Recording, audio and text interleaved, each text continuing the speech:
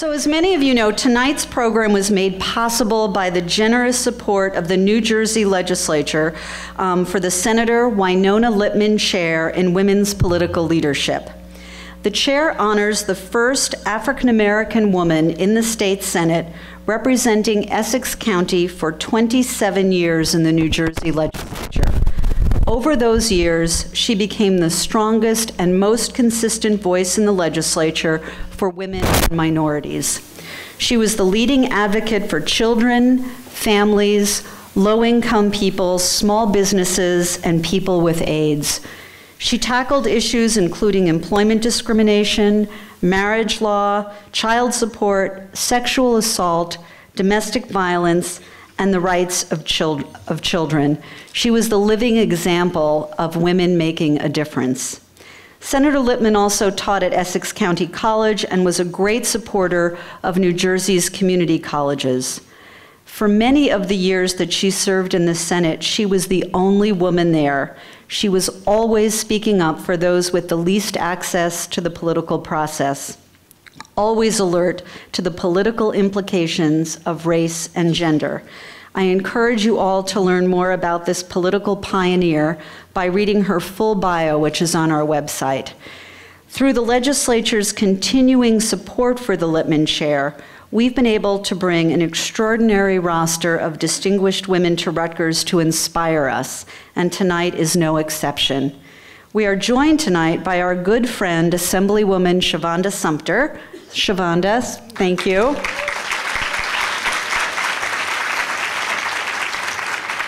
Shavonda has a huge fan club at the Center for American Women in Politics. We are always rooting for her. And I hope that you will go back to the legislature and convey our thanks to your colleagues for their continuing support of this work and for trusting us to honor the memory and the legacy of Senator Lipman. Now, when we select someone for the Lipman Lecture, we look for parallels or connections with Senator Lipman, a logic that suggests that person would be a good fit for this role. It's not hard to make those links this year. And in fact, when we got word that our dream introducer would be able to join us, it turned out that the links extended to her as well. I'm going to introduce that person briefly and then let her present our speaker. Sheila Oliver, you can all applaud now.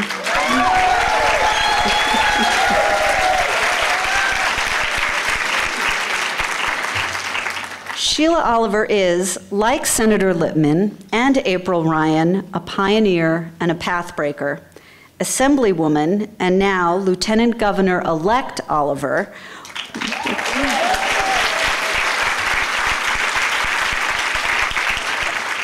was New Jersey's second woman and first black woman to serve as Speaker of the Assembly, and only the second black woman in the nation to lead a legislative chamber. In her new role, she will be just the 12th black woman elected to statewide elected executive office anywhere in this country, in the history of this country.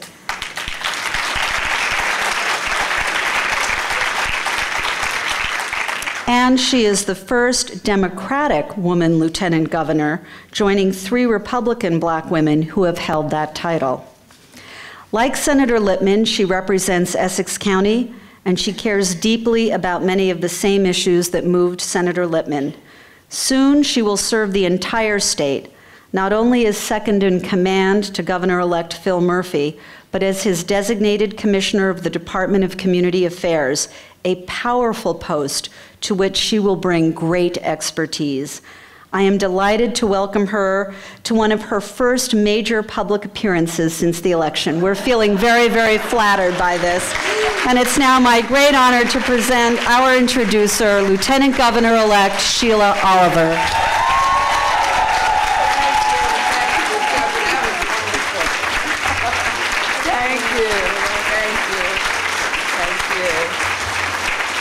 Good evening, everyone. I love how Deborah said that this was one of my, quote, first public appearances. I hope I'm seen in public with frequency. Thank you, Deborah. You know, it's good to be at Rutgers. It's always good to be at our flagship university.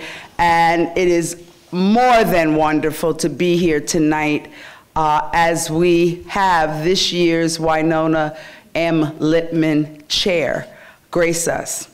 And, you know, when I think about Wynona Lipman and I think about April Ryan, Deborah, without question, pointed out their parallels. And I'm glad to see so many students here. And I like to keep up with popular culture with my millennials. And I just have to say I'm super excited tonight because my millennials taught me that word, super excited. You know, it's my honor and it is definitely my privilege to be here tonight. April Ryan has often been the only Black woman in her professional setting. In this case, the White House press room. Also in common with Senator Lipman, April has gone beyond the narrowest confines of her role to take responsibility for an underserved constituency, developing expertise in the particular issues and concerns that matter most to that constituency. April has a unique vantage point as the only Black female correspondent covering urban issues from the White House. And given this White House, April, we definitely need your voice in the room. Now, this position that April has, being in the White House press room, she's held since the Clinton era. On behalf of the American Urban Radio Network, and through her Fabric of America news blog, she delivers her readership and listeners on close to 300 radio affiliates, reaching millions of African Americans all around the country and beyond. She has a unique perspective and brings a perspective of the minority voice in this country to the news. Her position has afforded her unusual insight into the racial sensitivities, issues, and attendant political struggles of our nation's last presidents. April can be seen almost daily on CNN as a political analyst. She has been featured in Vogue, Cosmopolitan, Elle magazine, the New York Times, the Washington Post, just to name a few. And I know Essence has covered you too, April. All right. She is the 2017 National Association of Black Journalists Journalist of the Year. And were you there when Omarosa gave him a hard time? All right. She was the 2017 National Association of Black Journalists Journalist of the Year, a Turker Fellow with the George Washington University School of Media and Public Affairs. Ms. Ryan has served on the board of the prestigious White House Correspondents Association, one of only 3 African Americans in the association's over 100-year history to do so. Let us applaud her for that.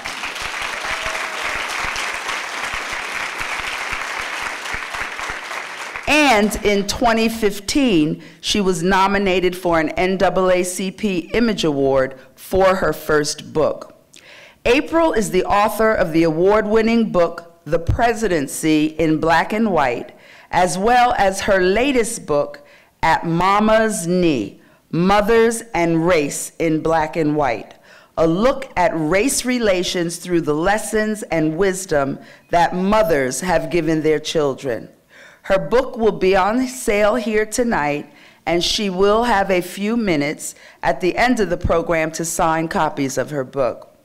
April is a Baltimore native and a graduate of, big ups, Morgan State University,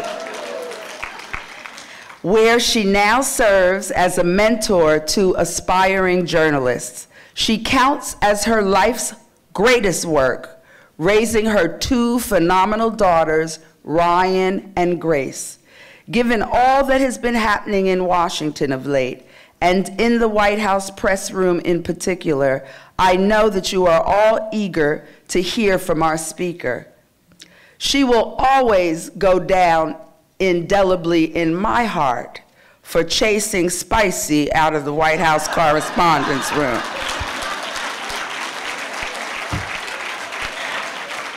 And without further ado, I present to you the great April Ryan.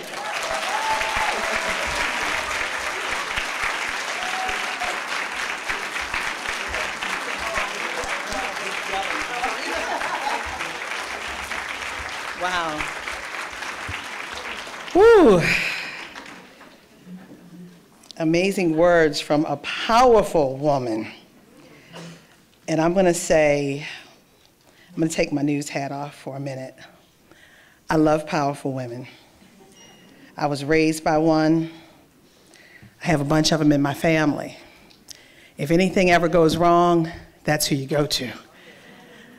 And I did an interview with the Lieutenant Governor-elect earlier. She had me going, She said she will place a firewall, and I'm not going to go into it, but she said she's going to place a firewall around the state to protect the state. And I said, all right now, the power of women. Good evening, Rutgers University. Good evening. You can do better than that. All right, you showed up for something. I'm here for something. I want to thank you all for coming out tonight. I want to thank the Eagleton Institute, Deb and Ruth. Thank you so much for having me. This is amazing. Ruth's office is a museum. I saw pictures that I've never seen before, stories I've never heard before. If you have not heard or seen, please go on the other side of the campus and take a listen. It's amazing. And I'm also thankful to be your lecturer tonight for this lecture series, the Wynona Lipman lecture series. I read up on her. I can't believe that you would think of me that way.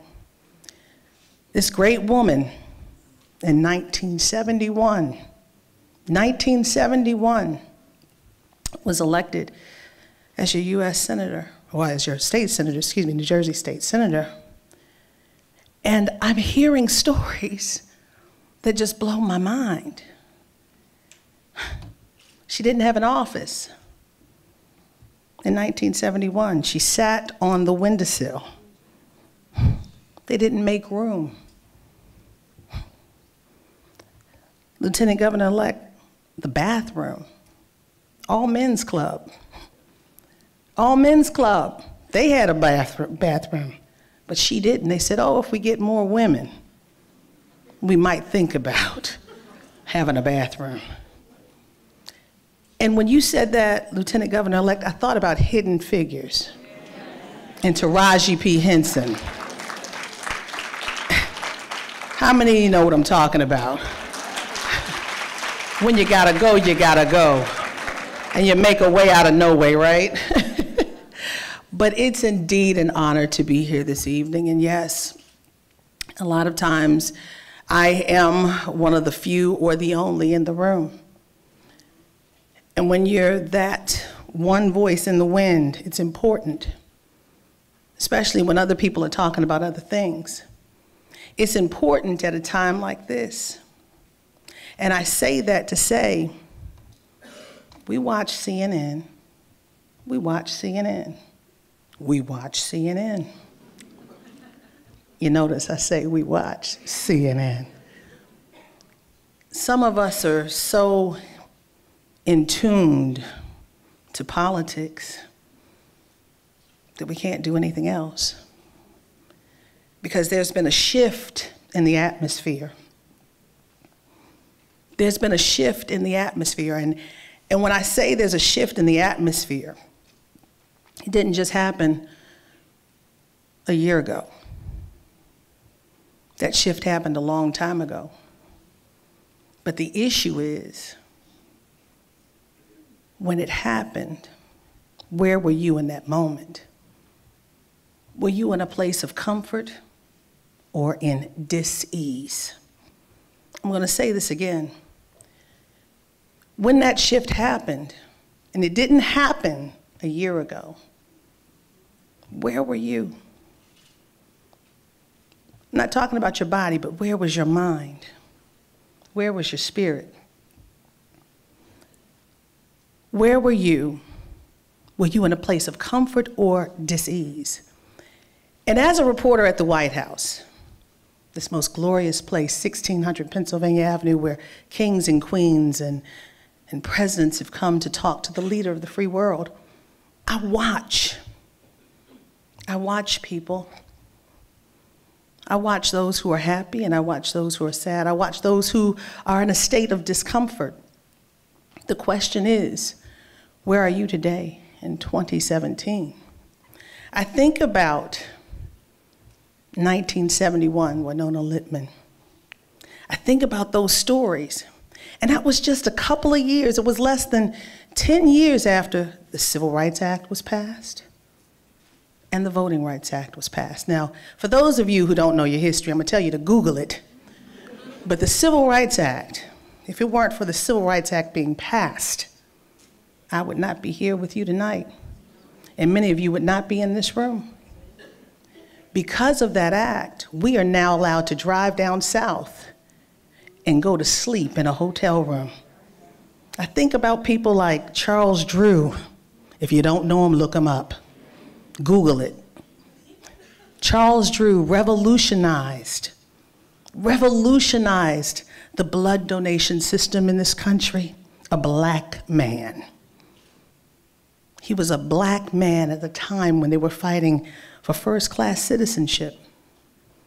The Civil Rights Act had not been passed. He was tired traveling down south, fell asleep at the wheel. His injuries were so severe, they took him to a hospital. This man revolutionized the blood donation system in this country, in this world that many of us have benefited from, blood transfusions, etc. But his injuries were so severe, they took him to the hospital. This man of such acclaim was taken to the basement for the black patients. But a white doctor noticed who he was and said, take him upstairs. But he died. If the Civil Rights Act were in place, Charles Drew could still be with us, possibly. He would have been able to sleep in that hotel room on the side of Interstate 95. That was before the Civil Rights Act. Then think about the Voting Rights Act. And now look at 2017, the first time we voted in 50 years without the full enforcement of the Voting Rights Act. They're talking voter fraud. We've been talking voter suppression for a long time. Counting bubbles, counting chewing gum. 2017 versus 1971. She couldn't get the full support of the men in the room. Interesting. Now let's look to 2017. Take a picture of it. Take a picture of 2017. If you close your eyes, turn your head, and make the picture black and white, you think you're where? Yes. Think about it. I think about 1971, but her struggles were not the only struggles. But she spoke up because she was in a state of dis-ease. I think about the next woman in 1972, powerful woman. I saw a picture of her in Ruth's office. Ruth and Deb have a picture with her. 1972, there was this powerful African-American woman just up the road who dared to change the system. 1972, she said, I'm running. I'm running. Before Jesse, before Lenore Fulani, I'm running. And when she ran, she said, you know, being a black woman. Being a woman and a black woman means you have a double whammy. But she also understood her condition. But she said, you know what? I may have a double whammy, but I'm going to be at the table. So what she did, she said, if you don't have a seat at the table, what'd you say? Bring a folding chair. No, not just a chair, a folding chair. There was a sense of dis-ease. Now, throughout these stories we're talking, I'm not talking about politics, am I? I'm not talking about politics. Yes, I sit and I've covered 4 American presidents, a kid from Baltimore. There before the grace of God go I. Kid from Baltimore, be more careful town. I love my city, let it go. But think about this, I'm not talking about politics. When you get in the weeds of it, it's not about politics. Yeah, I've heard the president say this, thus thou art, make policies and executive orders, but guess what? At the end of the day, it's not about politics, it's not about party, it's about the heart. As a man thinketh, so is he. It's about the heart, humanity towards humanity. And I see every day a sea of faces that come to the White House hoping for change. There are markers throughout our lifetime that we've seen. People wanted change. One of those pillars was Abraham Lincoln. There was a shift, there was a change. Not the compromise that General Kelly was talking about, but, and I got in trouble for that, but guess what? Sarah.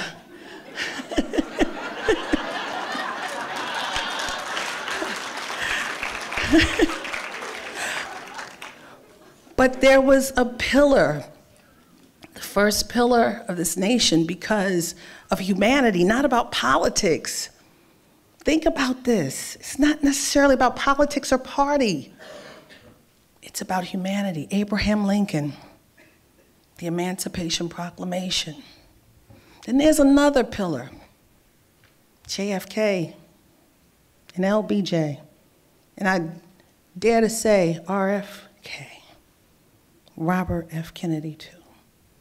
Then there was another pillar who wasn't presidential, but he galvanized the nation with only 4% of black churches behind him.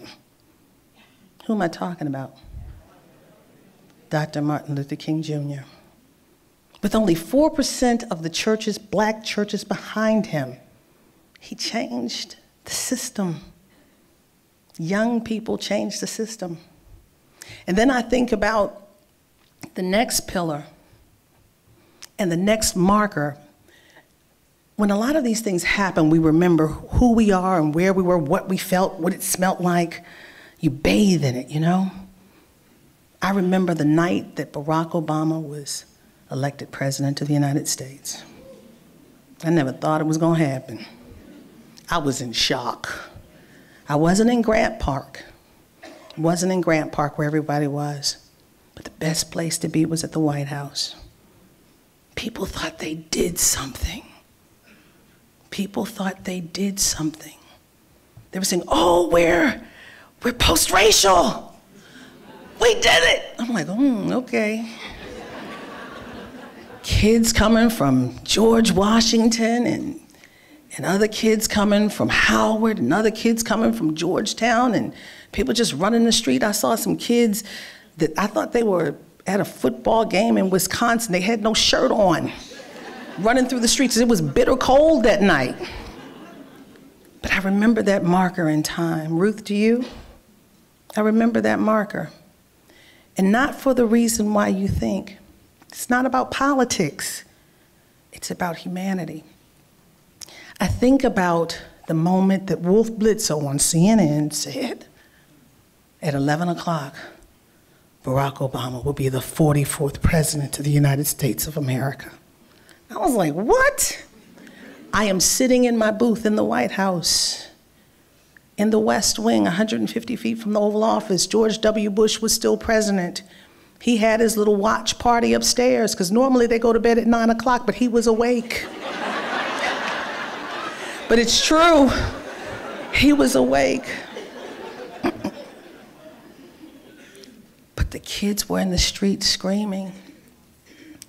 They were happy, and I'm like, I couldn't believe it. So I get out of my comfort zone. I get out of my seat. I'm in shock. I didn't cry. I know all of y'all were all on the floor crying, oh my God.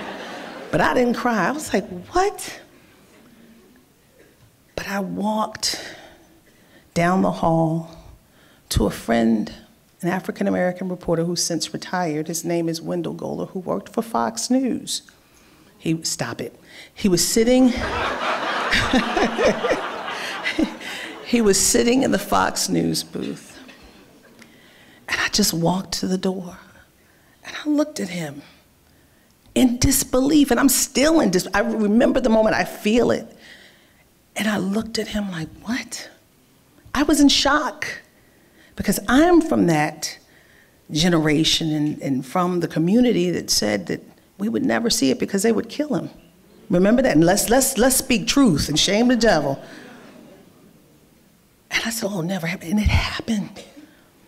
And I'm standing there looking at Wendell, and he's looking back at me in shock, and I just walked close to him, and he grabbed me by the waist and started crying. That marker, and I'll never forget that night after that, after Wendell cried his tears, I walked outside and watched the kids sing, na na na na, hey, Bush goodbye. The Bushes were still upstairs. They heard it. But there was a shift. And it's not about politics. There was a shift. So the next day, and I'm still there, I was on Fox News at 4 and 5 o'clock that morning. They haven't called me back, but I was on Fox News that morning. And then I go back to work about 10 o'clock, and I still see the balloons, the red, white, and blue balloons that have wafted over the wrought iron fence in celebration of the first Black president. So at that time, George W. Bush wanted to mark the occasion. He did. Came out to the Rose Garden, but before he came out to the Rose Garden, he was angry about something. I was strategically placed in front of the area in front of the Oval Office with the French doors, and I watched him pace back and forth in the room angrily, not knowing what he was angry about. But when he saw me, he looked at me, and I looked at him, and he stopped. For that moment, the anger left, and he saw me, and he did this. He raised the roof because this Republican president saw a shift in this nation. Now, that's the George W. Bush I know. The other one, which you know, that's not what I know. But he saw a shift in this nation, and he marked the occasion. But then, and I think about how Barack Obama won. How did Barack Obama win? He talked about change. Change. He felt a disease in this nation, and he wanted to shift the body politic. So 8 years later, where are we?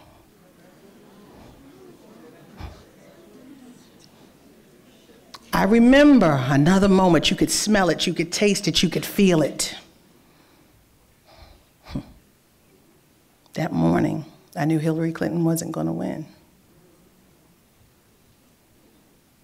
I smelt it. I tasted it. And if you watched me, I kept telling you, Donald Trump could be our next president. I kept saying it. And that night, remember about 2 or 3 o'clock in the morning, how many of you stayed up?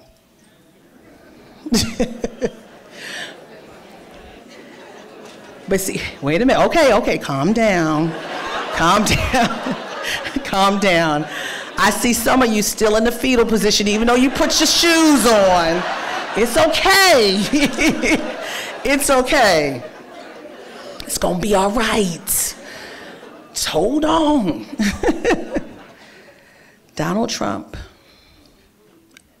keenly and brilliantly understood Donald Trump, President Donald Trump, then candidate Donald Trump, keenly and brilliantly understood that the system is broken. There's something wrong. There are people still on the fringe. He did what Barack Obama did in the opposite version. Change. People are feeling a dis-ease. This is not about politics. This is about the heart. Think about each candidate and who they tried to attract. So when I look at the pillar of, or the marker, we've got pillars and we got markers. January 20th, 2017 was the next marker in our life, is this country. People said, oh, we are post-racial when Barack Obama was president. No, because it's still happening. Racism is still a problem, genderism, sexism, all that stuff. Every ism is still in full effect. Why? Because the heart and mind are out of line. It's not about politics. That's just a cover for it. But now the new marker is, it's not post-racial, but post-Obama. What does post-Obama look like? Here we go. So I say to you, as we're here at Rutgers, trying to find out what's next and what do we do, I think about election night. I think about election night. I think about people being in a state of dis-ease and discomfort. I watched my friends on social media. A lot of them had a lot to say. One of them, his name is Chris Darden. Stop. Y'all are bad. Former prosecutor in the O.J. Simpson trial, Black Republican. He said, and he's a friend of mine, he said, a good friend. He said, you know, on Facebook, I was just watching, I wanted to see what people were saying. He said, oh my God, the village idiot has been given the keys to the White House. I said, oh, Chris, you're in trouble. And then he said, it's a time for activism. I said, okay, Chris.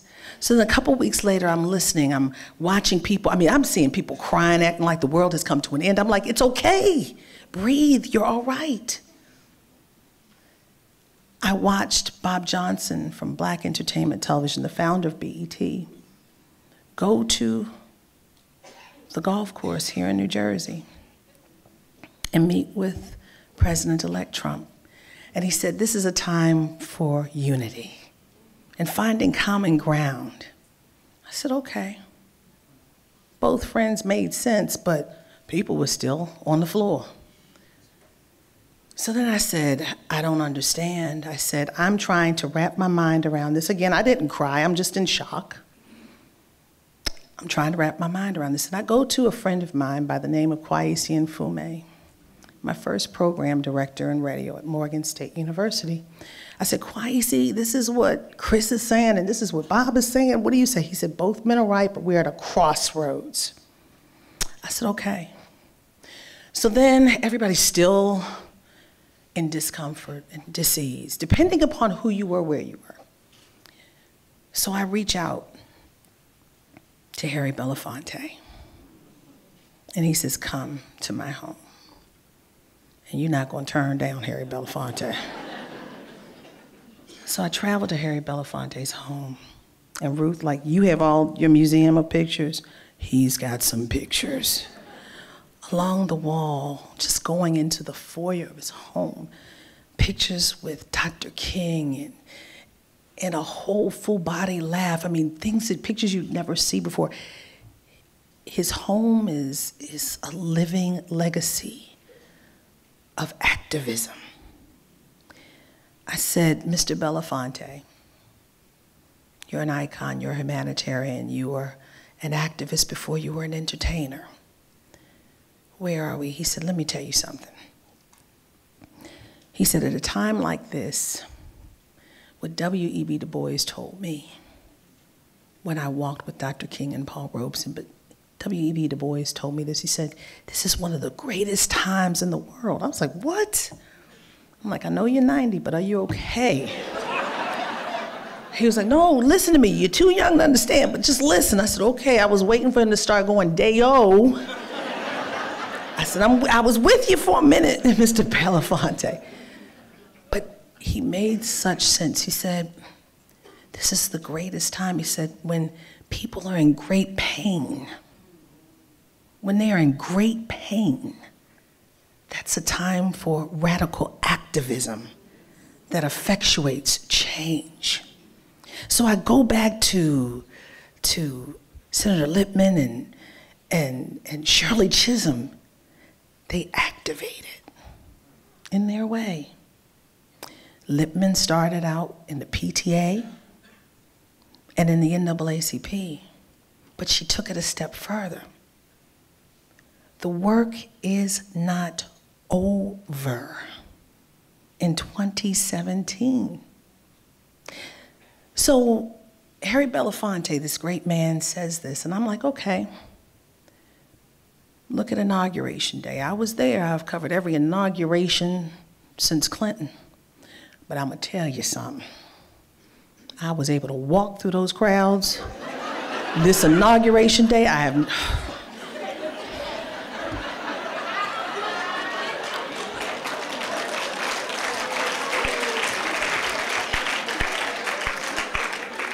have never seen bleachers empty. I was like, what? So, left after everything, you know, and got caught up. I'm thinking it's the 21-gun salute. There were flashbangs, people riding. I'm like, oh, let me get out of here. I was able to maneuver throughout the crowd and go home. During the Obama years, it took me an hour and a half to get to a point that I would go for 15 minutes in a 15-minute walk.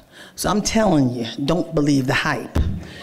So the next day, and this is why I'm telling you, you matter. Don't think that your world has come to an end, because you matter. The next day, a few women said, I'm not gonna sit home, I'm upset. A couple women said, all right, this is it. They got up and started walking around in London, England, Sydney, Australia. They started walking around in New York City. They started walking around in Baltimore. They were walking around in Los Angeles, Lansing, Detroit, and Washington, D.C. They walked around so much and with so many people. My dear friend Sean Spicer couldn't help himself. That day, that poor man came out with an ill-fitting suit. There've never been numbers better than this! Okay, Sean. I'm telling you! Suit all jacked up. I was like, oh boy, this is where we are going. And I couldn't believe what I saw. But they watched. They saw. Those numbers that Saturday dwarfed the numbers that Friday. They watched. Activism makes a difference. But only imagine if those women would have kept it going. If they would have kept it going. The unfortunate thing is, in some communities, resources are not as prevalent as in other communities. But if those women kept walking and marching, see, some communities have understood one of the most successful movements and blueprints is the civil rights movement. Some communities, the ones who invented the blueprint, have dropped the blueprint. The women's rights groups, LGBTQ community, the immigration community have picked up the blueprint, and they march on state houses, they march on City Hall, and they march on Washington. Sean came to the podium because the numbers were too strong to ignore. So what do you do at a time such as this, where a tax plan is passed and teachers have to lose out for paying for supplies? What do you do at a time when women aren't at the table, when they're creating repeal and replace for ACA? And we have pre-existing conditions. We are a community that have pre-existing conditions. What do you do when we are the strongest, women are the strongest voting bloc, and you're ignored? What do you do when you have issues of Charlottesville? What do you do? What do you do? What do you do when you have an issue where a congresswoman is challenged for her truth? As a reporter, this is what I cover. I look to you to see what you do. But I've seen how change comes. It's not about politics. It's about the heart. I'm not here to bash anybody. Yeah, orange is the new black, but I'm not here to bash anyone.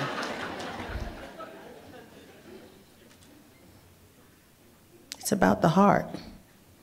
As a man thinketh, so is he. But I'll leave you with this. You are the change you seek. You are the change you seek. I've seen it time and time again.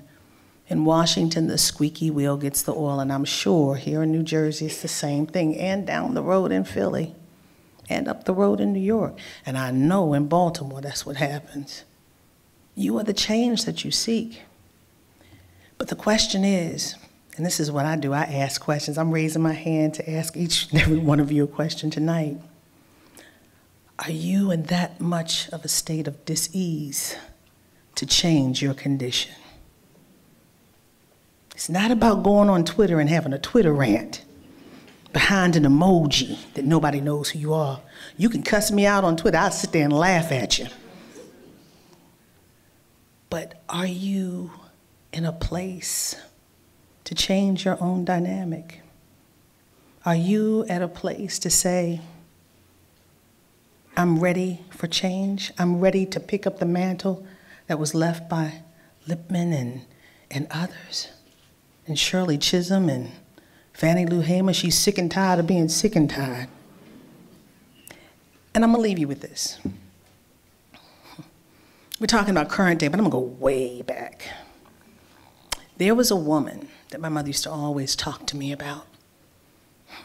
She has a quote talking about how she was like a weed, ignorant of liberty, having no understanding of it. They called her grandma. This woman had a sense of dis-ease, not understanding what it really was, but she knew it wasn't right. So what she did, she grabbed a couple of people and said, come on, I'm gonna take you somewhere. She snuck into some of the plantations and took some of our ancestors and said, I'm gonna take you somewhere. She took them north to freedom. Because as a slave, she didn't understand what was going on, but she knew something wasn't right. Her spirit was in a state of dis-ease.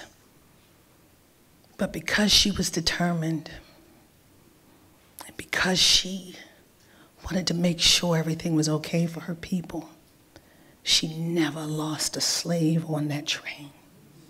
She kept going back as the dogs and the masters were running after her because she took their profits, but she led people to freedom. Not knowing the whole totality of what was going on, she was in a state of dis-ease, and she did something about it. So the question tonight for you, what is your dis-ease? What is your displeasure? You have to think about that tonight and figure out if you're going to be the change that you seek. With that, aspire to inspire. Thank you.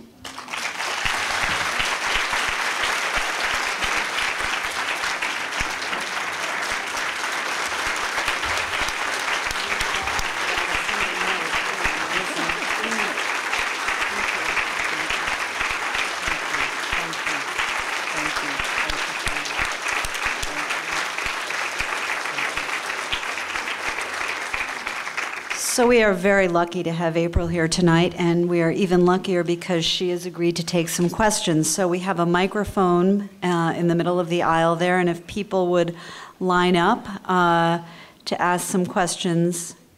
And there we have our first. Thanks. You okay? Hello, sir. Hi, Ms. Ryan. Hi. First of all, thank you for being here. I watch you on TV all the time. Thank you. Which channel? CNN. Yes. Also known as fake news, according to Oh, no. Just kidding, but you said we're that not was going serious. there. No, we're not going there. Go ahead. First of all, why did you chase Sean Spicer out? I enjoyed watching I'm him. sorry, what did you say? Why did you chase Sean Spicer out? I really enjoyed watching He him. did it to himself. He was hilarious. But he was good. He was reality TV, but he was good. But see, that's the thing. It's not, you know what? This is real life. I know that. This is real, and this is the problem. We are so into watching all this glitz, sensationalism. In that place, that historic 200-year-old building, life and death is written on proclamations and on paper. Everything comes to that place from war to peace and everything in between. That's not a place to play with or to lie about. So Sean did it to himself. God bless him. I wish him well. Also, CNN covers the news, but they cover it very professionally. Unlike Fox News, which is, I can watch it for 5 or 10 minutes and then it gets really annoying because they're clearly pushing an agenda rather than reporting the news. Why doesn't CNN go more in that direction? Because it seems to work for Fox. I know it's taking the low road. All right, let me say this. I grew up in a time, I'm just going to give you I don't know. I'm thankful that they gave me a job. I just can't. But let me say this. I grew up in a time, I want to see more unbiased news. I grew up when Walter Cronkite was telling me that's the way it was. Exactly. And I banked on that. That was when we had 3 network stations. TV went off after Johnny Carson, and the flag came up at 5 a.m. And you had, I'm telling you, I'm dating myself, but I look good. So anyway, but what I'm saying is, we didn't know his politics until after he left. And we saw him on vacation with presidents. But here's my thing. I just want, Fox has its place, CNN has its place, MSNBC has its place. I just want there to be a spot where people just get the news and then you determine. I don't want there to be a crafting of your mind. And it's unfortunate. I think if we're really true to news, there are all sides of the story. It's not just 2 sides or 1 side. And I think we need to give all sides. And I think we have been, as the body of journalism, we have gone down a bad road. I think we're very biased now, and it's just bad. But thank you so much. One more quick question. Are you concerned Okay, about now you're Donald acting Trump? like April. You can't keep asking follow-ups. I'm going to be Sarah now. It's only 1 question. I didn't realize there was a line. Thank you. Hi, good evening. Thank you for all that you do Thank and you. representing Black women so wonderfully well. Oh, well, thank you. I am still upset, losing sleep over John Kelly's lying on Frederica Wilson. And I just wanted to ask, are there going to be any more follow-ups or He's trying not going to hold... apologize, period. Okay. Stop losing sleep. He's not going to apologize. Ask Okay. that question. But here's the thing. People are standing with her. She had information. She was in that car. And what people are not talking about is that Master Sergeant is the one who put it on speakerphone. Mm-hmm. It was the Master Sergeant, the military person, who put the president on speakerphone for that whole car to hear. So it wasn't her just eavesdropping in. And yeah, Frederica Wilson wears hats. We all have some stuff about us. But she does that. She's wearing hats because in memory of her grandmother. And people don't know that. But she knows, she has been dealing with issues of Africa for a long time. And I asked a couple of senators, I asked Senator Chris Coons about, some of the things that she was saying. He said, I have no reason to doubt her. Get sleep. Get sleep. I mean, let me tell you something. When you see crazy coming, just know it's coming. I'm serious, because you cannot do harm to yourself because it's going to be what it's going to be. I learned that a long time ago. So, and that's one of the reasons why I stand, too. When you know the game, you know how to play it. Thank you. First, I want to thank you for coming here and speaking at our university. You're a phenomenal speaker. Oh, well, thank you. My question is, what is the single most challenging thing that you've had to face to get where you are? Single most challenging thing. You know what? I don't look at it as a challenge. I just do what I have to do. I have to work. And my mother and father drilled in my head, you don't let someone take a good job from you. You don't I mean, seriously. And, okay, I will say this, and Lieutenant Governor-elect, you did touch on it. I don't like talking about, but Omarosa, she lied on me. Omarosa lied on me, but I'm gonna tell you something. When a bully comes after you, lying on you, you gotta show them you just as crazy as they are or crazier. Not only that, and I told Hillary Clinton this, I said, you taught me something. I don't let them make my narrative. So I get out ahead of them. They tried to lie on me and try to come, see, they wanted to put my head on a platter to serve it up. It ain't happening. I stand on the shoulders of too many people. All of you in this room, my ancestors, my family, my church. I said, it's not him. So that was a child. I couldn't believe it because at that time she was a so-called friend. But I learned the hard way. But no, that was a child. I was shocked from an alleged friend that would tell something like that. What she said about me could have been career-ending. But Robert Gibbs, and I'm gonna go back, Robert Gibbs, during the Obama years, the Salahi thing, you guys remember that, right? And he said something negative to me in the briefing room. But later, when I wrote the first book, he read the part that I had in there about him. He was like this in the book.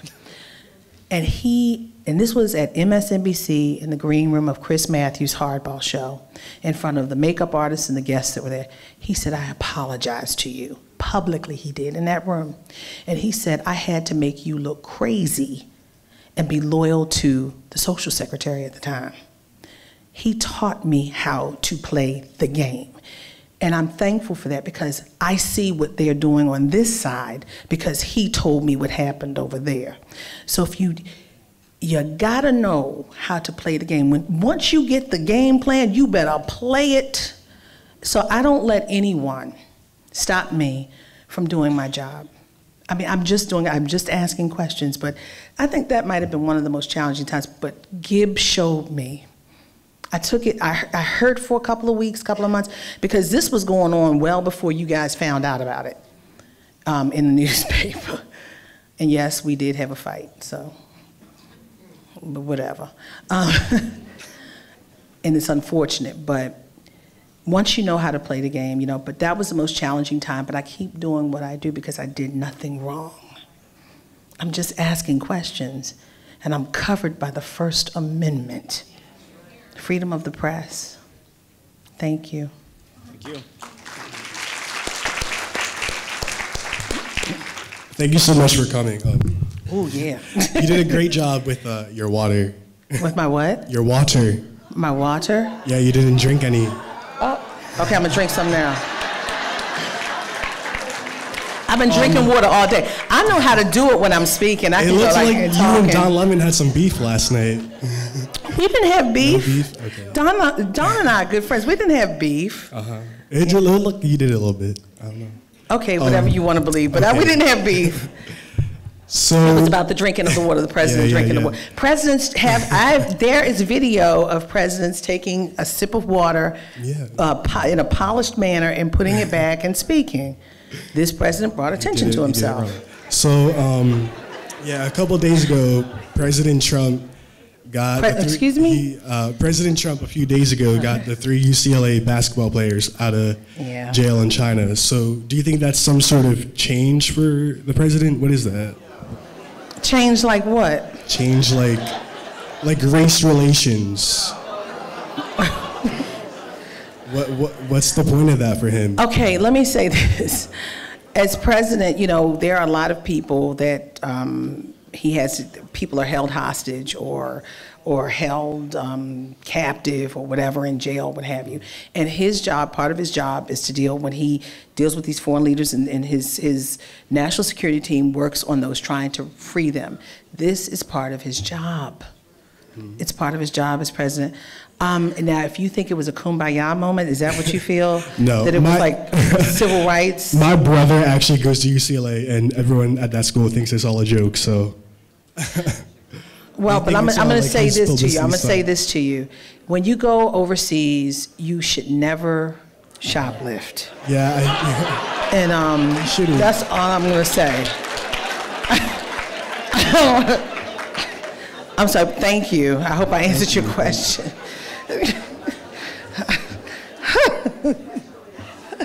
Yes, sir. I wanted to thank you and the rest of the press corps for keeping it 100. I think now more than ever, the free press is vitally important. And my question or observation... Always.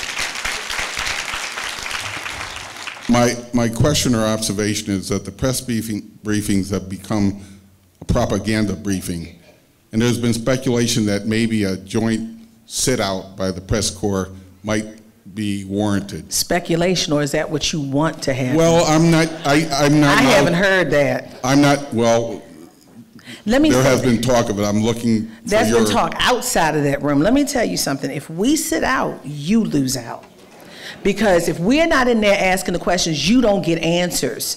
So that sit-out stuff, I hear you, but that's not good. And I agree. We need your information. The thought, of course, was that it might correct the course of their prep meetings and make them more meaningful. But anyway, thank you for your response. Thank you. Thank you, sir. We're not sitting out. I don't plan to sit out. If they sit out, I'm going to be in there. I'll be the only one in the room. Yes, ma'am. Hi, as I told you earlier, I am just so impressed with you. Oh, thank you. And really idolize you. Oh, my gosh. Thank you.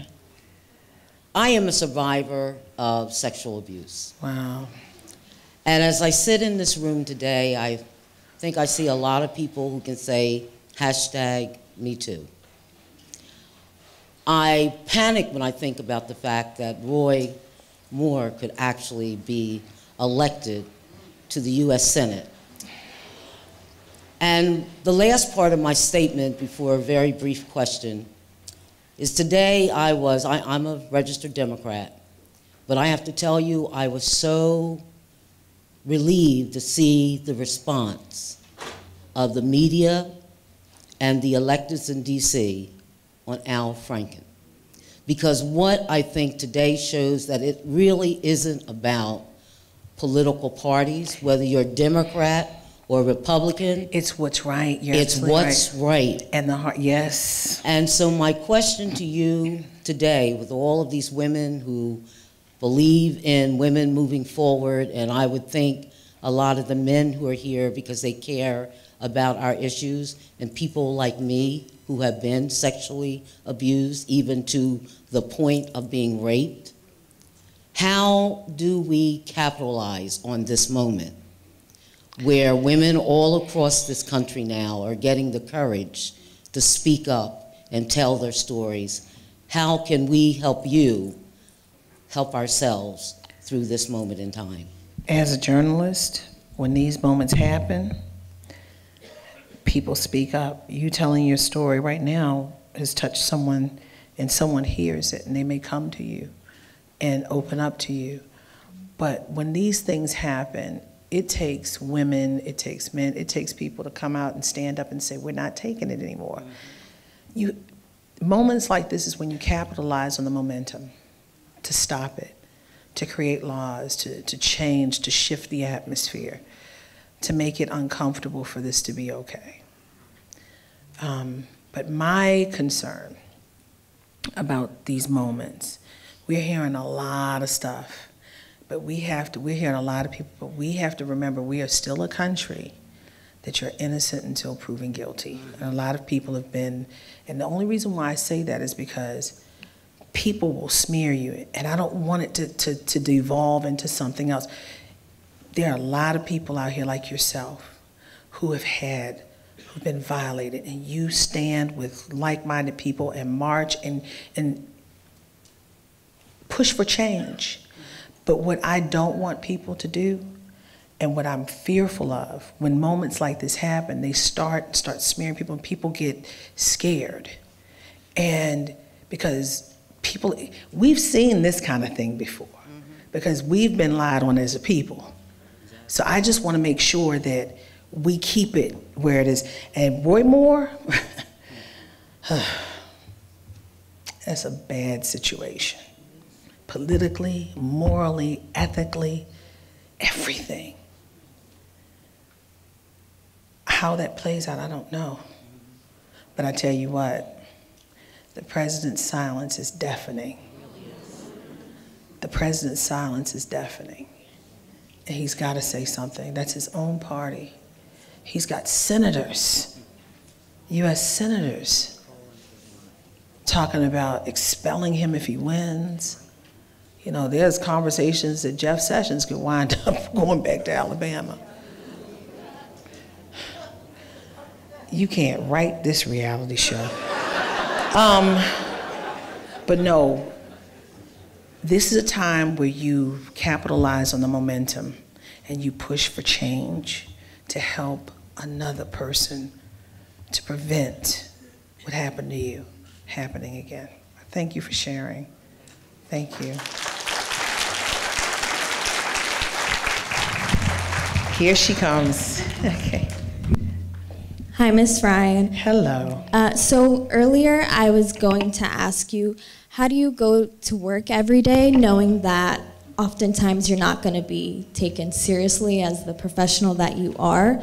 But I want to add to that and ask, how do you go to work knowing that you're not going to get an answer? You're going to get the omission of facts, and you're going to get fabricated lies. How do you keep going? What and motivates sarcasm you? and talked about. And everything, because we've seen you on TV being treated as if you don't deserve to be there. So but guess what motivates you? Guess what?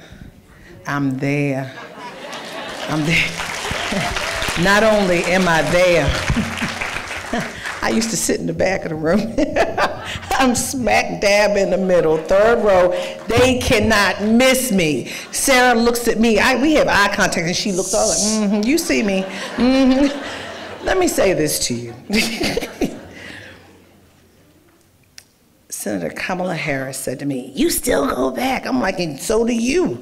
So it's not a coincidence that several women have been targeted in the last couple. I don't think it's a coincidence. I do not. And let's even go further. They put a target on my head. The weekend that I received the National Association of Black Journalists Journalist of the Year Award in New Orleans was the weekend of Charlottesville. That happened like Saturday. Sunday, the administration had this campaign ad talking about those who are thwarting the president's agenda. I'm like, oh, okay. That Sunday morning, I get crazy amounts of emails and calls. April, have you seen this? Like, what are you talking about? I send my children to the mall because I was very upset and I had to compose myself. 23 seconds in is my face. I am the only White House correspondent that's targeted or put on that ad. The rest of them, Don Lemon, talk show hosts, Don Lemon, Wolf Blitzer, Rachel Maddow, Anderson Cooper. I'm like, I'm in good company, but I'm like, why me? And that weekend of Charlottesville, that was not good. So, let me say this to you. My mother used to always say, when she was alive, God rest her soul, She said, it's not what they call you, but what you answer to. I don't answer to that stuff. I walk in there doing a job, the same job I've been doing with Bill Clinton's administration, with George W. Bush's administration, with Barack Obama's administration. There's nothing different, nothing different. Not only that, like I told the gentleman earlier, I know what the game is. They want to discredit me. When you know the game, you know how to play it. So I go in asking questions, doing my job. One, no one's going to take that job from me unless I'm ready to go. Two, I did nothing wrong. Three, they're mad with me because I ask questions that they may not like, but we're the first line of questioning an American president. And when they silence us, see, they thought they could pick me off because I'm an African-American woman working for a smaller network, but they didn't realize I was strong and I'm from Baltimore. So Sean thought he was going to get me with shaking my head. And the president wanted me to get the people together, and I didn't. And then Sarah, she's snarky, and I'm like, okay, whatever. It's the state of play every day. It's like when I walk in, it's like, what level of crazy are we in today? That's it. I mean, I know it going. So once you know the ground rules, you are good. So don't feel sorry for me. Just pray for me. That's all. Okay. Thank you. Hello, thank you so much for your speech and for being here today. Your speech was incredible and inspiring. Thank you. But I almost cried with Harriet Tubman. I was like, oh my God, I'm crying. But my question was, when you say that we're the change we seek in the world, which 100%, but in your experience, what are the best mediums to seek that change? I think it's more so, again, that blueprint. People matter. Not one person, but when you have people together, people pay attention. Once you get people together, that's when you go to the mediums and you speak in force, you march. You can get on social media, fine. You can get a little blue check to verify, you fine. But when you have the numbers behind you, when you have the numbers, that's when you got street cred. So, and that's what people pay attention to. So you gotta get the masses with you. Join in a group and be heard and be seen and make noise. Go to the Hill, go to your state capital, go to City Hall, but come in numbers. One person is like, okay, but when you come in numbers too big to ignore, you got Sean Spicer or Sarah Huckabee at the podium screaming. Okay? And that's when you have the leverage to say, okay, this media, that media, we're here. And they'll be clamoring to talk to you.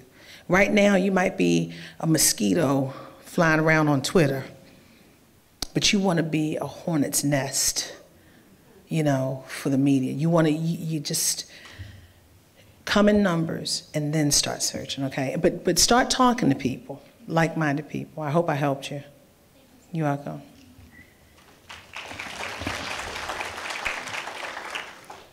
Good evening, Ms. Ryan. How are you? Good evening. I'm fine. How are you? After listening to your speech, I'm much better. Oh. Why, were you in the fetal position? Yes, I am. I have a two-part question. You're not curled up right now, but you look good. You're all right. I'm trying to follow your footsteps. Okay. So my question is a two-part question. Yes, sir. First part, you think Trump is going to finish?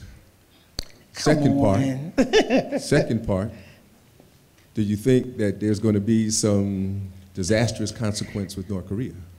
Oh, you come wanting some answers. Mm-hmm. You come getting ready to get me in trouble. All right, let me say this. He's going to make year one. Okay, he's going to make the first year. I mean, I don't know. I really don't know. I mean, let me say, and I'm serious. I am so serious. Please. You know, he's going to make year one, but we don't know. This president has a way of going on Twitter and getting in trouble. He did it to himself every time. Covfefe, the wiretapping from the microwave and all that other stuff. I'm like, and then we have to cover it because that stuff is official. And then Sarah or Sean or whomever gets up there and tries to shift it and play with it. And I'm like, I don't know. I mean, it could be Mueller. It could be a discontent. The numbers could be, let me say this, the Republican Party holds the key. Mm-hmm.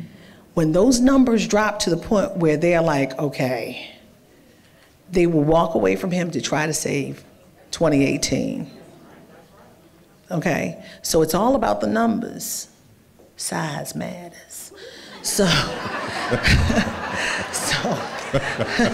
right, y'all.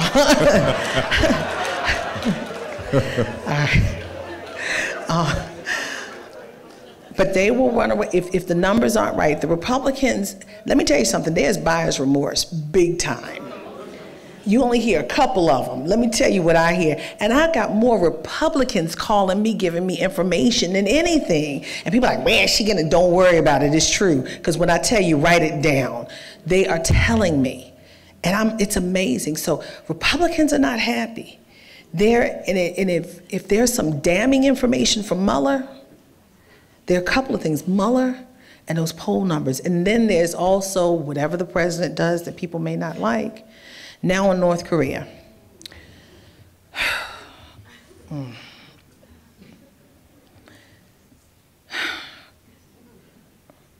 I'm concerned because over the years as I've covered White Houses and administrations, there are several countries that, be it the axis of evil or whatever, that has been taboo, if you will. One of those is Iran, and the other one is North Korea. Why?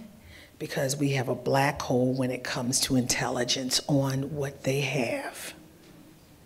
It's dangerous. The president's talking about boots on the ground. We are war weary.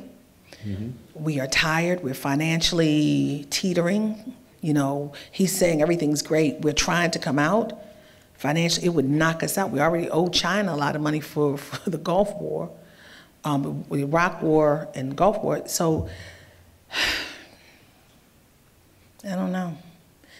This president wants he says things to scare people, but you got a crazy man over there who's Dennis Rodman's friend. And you don't know, you got Omarosa's friend over here and Dennis Rodman's friend over here. You don't know what's gonna happen. So you just don't know which way it's gonna go. But I'm praying for the country. The human part of me is praying for the country and our soldiers. So I hope I answered your question. Yes, you did. Thank you. And it's good not to see you in the fetal position. Thank you. Good evening. I feel like I want to cry. And I want to cry because when I am in a room with people such as yourself and our upcoming Lieutenant Governor. She's a strong sister. And people like Janine LaRue, who used to be a spokesperson for our university. I feel like I want to cry because it's so humbling. Oh. Your message tonight causes me to think about all of these young ladies in here who are coming behind me. I hope that in their lifetime, they will see, if not another African-American male president, perhaps a female, African-American, white, I don't really care. But I am hoping that in our lifetime, or their lifetime especially, they will see that. And I came here tonight after running home to make certain that I could watch the news today and the press conference. And I wanted to see the audience, and I wanted to see Sarah's face when she walked in and looked around like she always does, because I always say she's looking for April. She gives me eye contact. And the reason why I'm saying this is because these young ladies in here who someday may serve on various boards, they have to understand that if they're the only female in the room, or maybe one of two, they have to get up and speak up. Yes. I have been on too many boards and watched too many females who will sit there because they are happy that they are there. And every time I watch you, I say to myself, she is not reticent. She knows she may be the only one there, but she speaks up. April, you speak up every time, and sometimes through nonverbal communication, and these young ladies gotta learn this, those gazes that you get when you speak, that's enough to write your #3 book. Because they look at you when you can't see that. We see it because we're watching TV. And I just want you to say to the young ladies tonight that when they are in a situation and they are one or two in the room and everyone else is male, I don't care what the color is and what the persuasion may be, they have to get up and do like you. Speak up. Thank you so much. Thank you so much. You're awesome.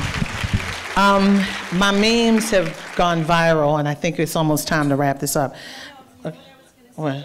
Okay. We could just take like maybe 3 or 4 questions there, but just do them rapid fire. Yeah, rapid fire. Let's do rapid fire. And then you can pull them all together. And yeah, we'll do rapid fire because I have to sign books and I have to have a heart out because I gotta go home to my babies, my 15-year-old and my 10-year-old, if you don't mind.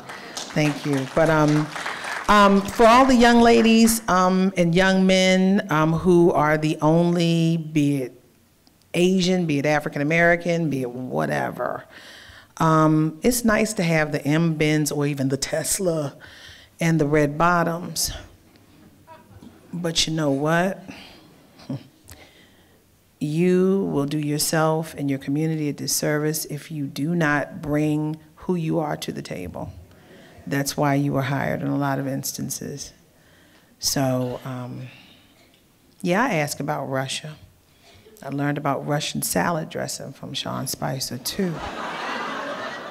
I asked about a whole bunch of stuff, but I also asked why the water is unsafe to drink in Flint. I also asked about, Sarah, does this administration think slavery is wrong? And I got so many death threats. I've been getting death threats for the last year. It's ridiculous, but y'all pray for me. That's all I got to say. All right, so let's do rapid fire. The next 3 questions I'm just going to ask. Just ask your question, each one of you, and I'm gonna hit you with it, the answer.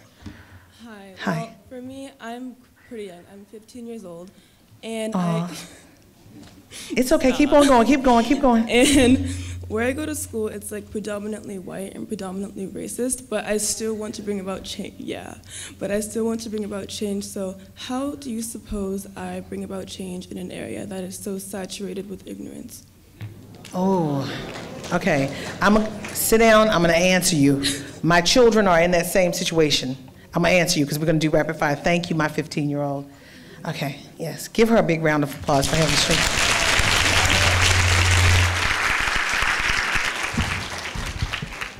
I'm not 15 years old. I'm from the Bronx, and I went to graduate school and engineering school where there was no women's bathroom, so that really resonates with me. I now get to do bodily functions in the building with the other people.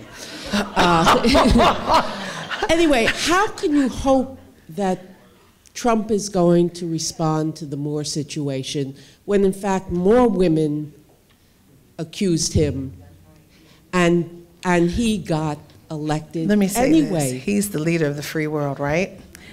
We have been asking him. We asked him about that thing that happened with Billy Bush. He said, oh, it was a locker room situation. He and other presidents are the moral leader of this country. He's got to deal with this issue. And yes, that might bring it. No, it's not might. It will bring up the past for him. But he still has to talk about Roy Moore. But he's not going to. Well, I don't know. You say I'm hoping. I'm not hoping. He is. Let me tell you. I asked Barack Obama about Bill Cosby in July of 2015. He answered when that was supposed to be the Iran press conference. It was like, oh, how dare she ask about Bill Cosby? Well, guess what I did? when Bill Clinton had his issue with Monica and all the other stuff going on, we asked, you know, and he gave answers. Trust me, he will have to answer about Ray Moore. Trust me. Okay. His party, he's going to say something at some point. At some point, trust me, I know the rhythms of this place. Trust me, Ray Moore is, Steve Bannon is supporting Ray Moore. He did not support Ray Moore. Mitch McConnell is calling for it. The Republicans are calling for it. He's going to have to say something. I hope you're right. Okay. Thank you. Okay, next. I'm sorry, I was supposed to do rapid fire, the 15-year-old. I'll try to be rapid. Hi, Ms. Ryan. My name is Nina Rogers. Thank you for your wisdom tonight. My question, as you were speaking, I was thinking about the coverage. This is not on the mic. I was thinking about the coverage leading up to the election and how stories would so frequently come in that the public could easily get distracted by one thing. Like shortly after the Access Hollywood tapes were released, Hillary Clinton's story, like it was that cycle. So I guess my question to you is how can journalists specifically help to keep the public on track, if you will, as these stories come in? Like I think about now, like the federal court appointees that are like, you know. Thank you, I got you. And the next lady. Hi, Ms. Ryan. Hi. I was just wondering, what inspired you to become a journalist? Like, was it an experience or a certain person?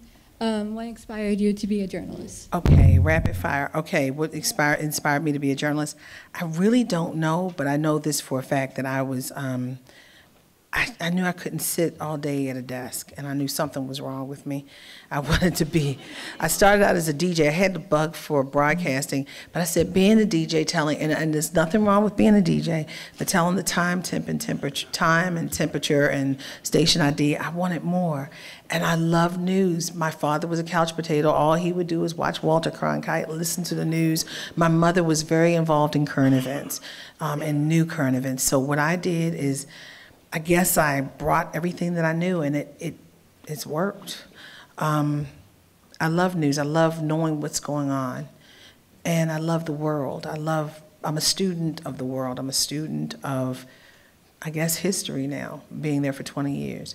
So that's, there's not one particular thing, but I think it's what I've known throughout my life. I mean, before we heard about news junkies, I guess my parents were news junkies before it was actually a term. Going to the young lady who said that she goes to, she's a 15-year-old. My children attend a school now that is similar to yours. And they have this organization called, they have an organization for the black students. They have different organizations for different groups. And over the last couple of months, there's a small group of parents who said, it should not, we don't like this diversity thing, everybody should be together. I'm like, really? And they're trying to bust it up. But what I say is that we are global, we are everyone. We need to appreciate everyone, and if you show people that you can embrace them and hang with like-minded people, they will ultimately start learning about you and embracing you prayerfully. And that's what I tell my children. My children hang with black, white, Jew, Gentile, Protestant, Catholic. She hangs with a lot of different kids. Some of them don't always understand, you know, when the taking the knee thing happened, oh my God, that was the worst thing that happened in that high school. They were having a fit about it.